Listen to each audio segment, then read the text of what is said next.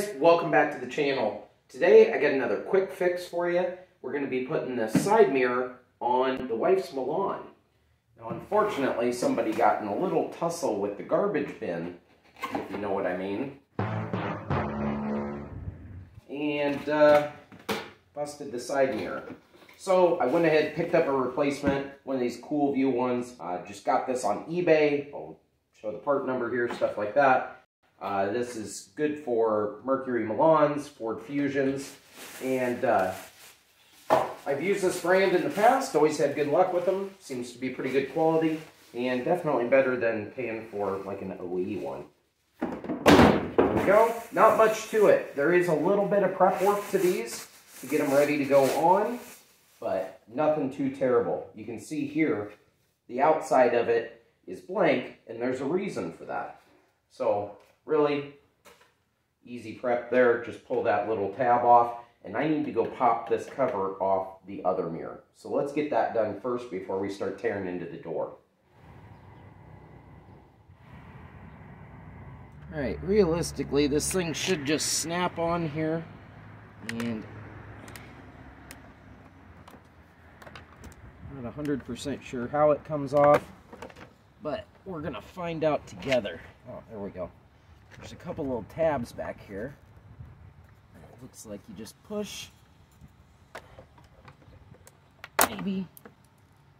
Ugh, I broke that one. Okay.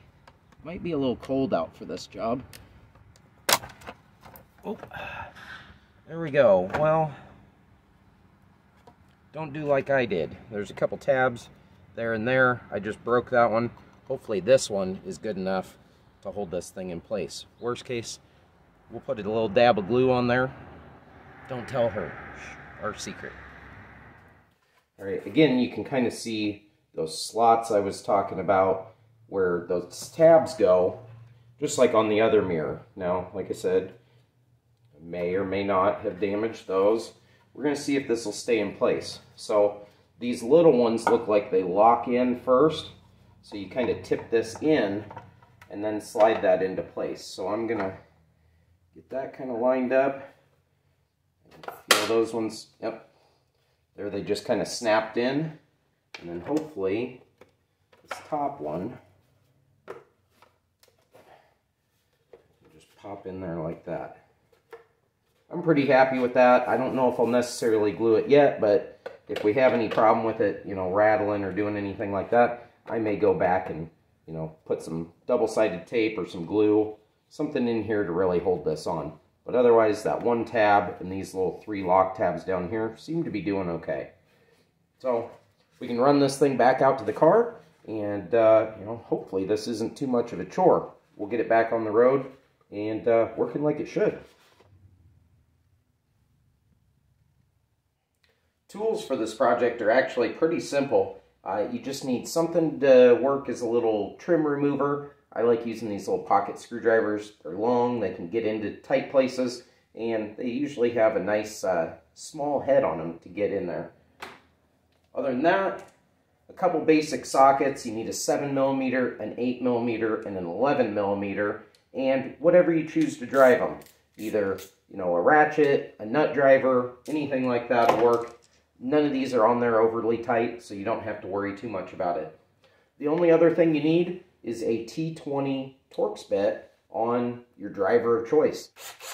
I like using the drill just because it makes it go a lot faster. Let's jump out there and start tearing this thing apart. Alright, first step is just to get access to everything. Down in the kind of hand pull here, there's a little cover you want to yank out, and there's a little screw down in there. Also, there's a little tab that you pop open to get to those screws there. The one down in here should be the 7mm. There's that one out. And then pretty much everything else on the door is going to be those T20s. So you have one in here, and you can see the one over here. There's a few around the bottom that hold this door panel on, and then pretty much the whole door panel should just pop right off.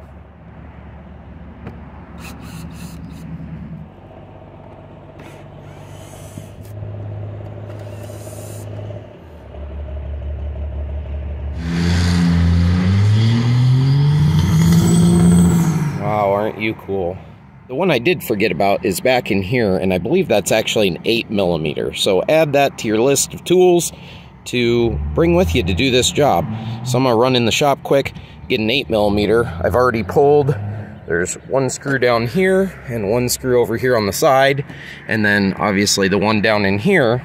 So I'm gonna run in the shop, grab an 8mm, pop that out, and then we should be ready to pull this whole door panel off. Now ideally you want to do this on a warmer day. Plastics and stuff like that on car interiors do not like being pulled apart when it's cold. Very high risk of breaking things. But basically just want to grab it wherever you can and pop these clips. There we go. Just like that. And I only broke about half of them, so good for me. Okay, maybe I didn't need to pull that out. Alright, so the next thing you need to get out of the way is this little cover here. And this guy just snaps on there, no big deal. Idiot. You don't need to unhook the wiring or anything to this, you can just let it kind of dangle. And now we've got to the guts of the mirror here. Just undo our electrical connector, just like that.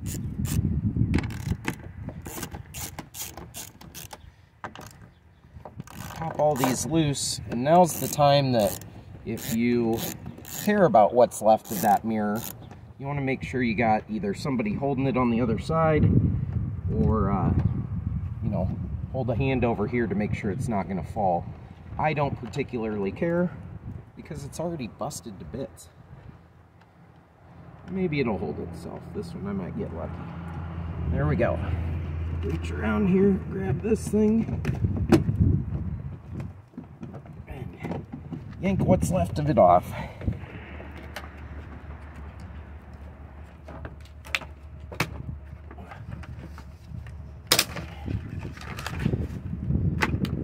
Might just need a little persuasion. It does. There we go.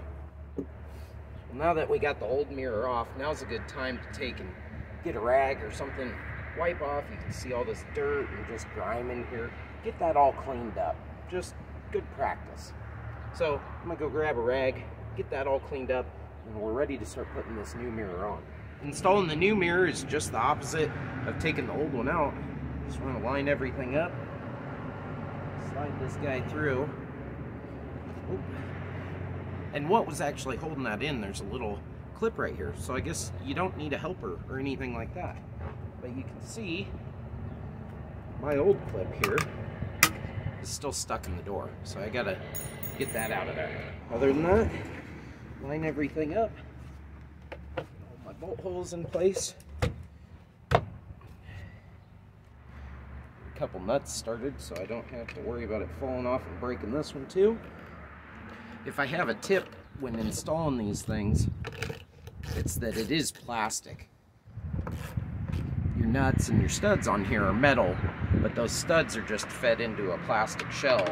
So you don't want to go crazy tightening these things. You'll see it start divoting here, and you can even possibly crack this plastic. So you really want to kind of take it easy. Don't over tighten them, don't overdo it. Just get it good and tight to where you got this seal sitting flush all the way around. Good to go. So I'm gonna start putting this thing back together, and then we'll give it a test. Make sure everything works like it should.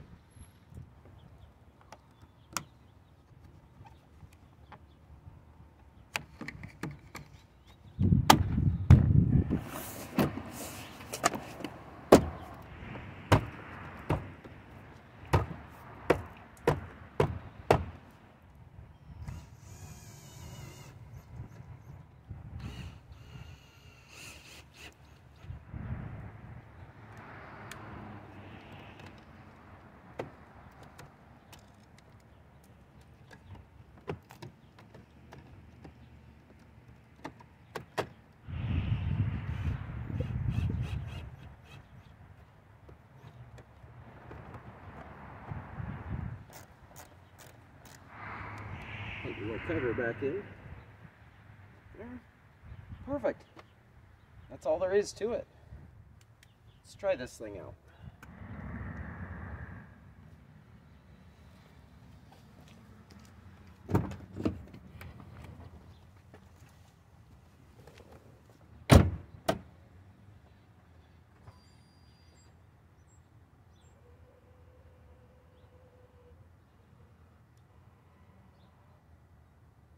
There we go, simple as that. Hope that helps you out. And we can take and put this right in the garbage can that started all this.